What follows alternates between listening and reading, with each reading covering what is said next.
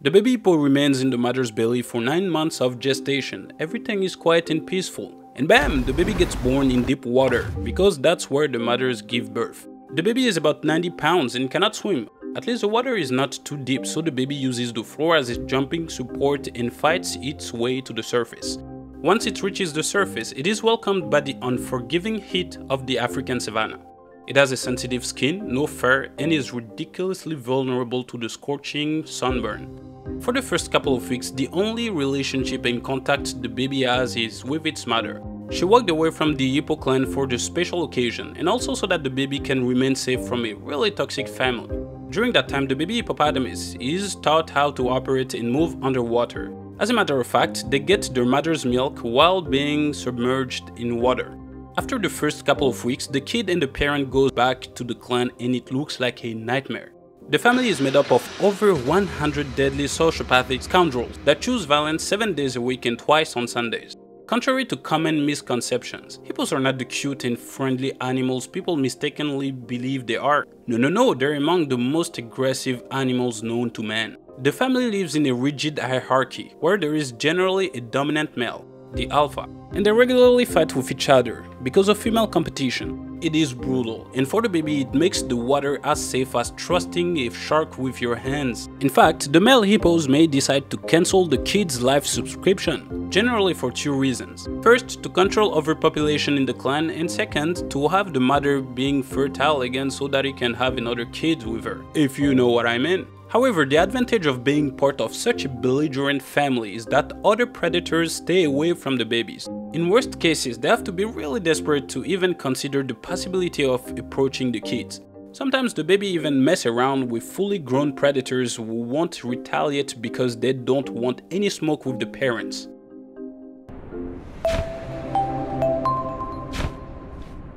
The baby hippopotamus is now an adult. It reaches maturity at age 9 for males and age 7 for females. It is 13 feet long and 5 feet tall at the shoulder and weighs over 2 tons, rivaling the mass of a Range Rover.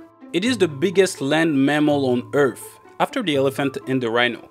It has a bite force capable of going through a watermelon like a hot knife through butter, making it the 5th strongest bite force in the animal kingdom.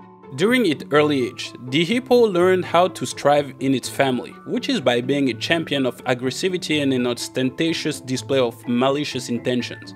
On a yearly basis, the hippo deletes about 500 humans. That's over 20 times more than lions. And contrary to lions who attack in order to feed their family, hippos are vegetarians, and yet they go out of their ways to change your life for the worst. I mean, look at the men chasing someone's boat with horrifying commitment to the task and no apparent motivation other than it doesn't want you to keep your life for yourself. They're also terrible neighbors and would regularly launch unprovoked attacks towards other animals. Everyone gets bullied, even lions and rhinos, but not elephants. Elephants are off limit for everyone. Having no fur, the malicious Range Rover is particularly vulnerable to sunburn, which is why it stays around large bodies of water. Hippos are considered semi-aquatic animals. They can hold their breath for about 5 minutes, and when they need air, they rise to the surface for a quick breath and go back in the water again. They're so genetically conditioned to that mechanism that they even do it in their sleep. Although hippos are committed to have a toxic relationship with nearly every animate being, they seem to have an evolutionary peace treaty with fish. When they are underwater, they let fish in their mouths to clean their teeth, which also rid them of bacterial infection while providing food to the fish at the same time.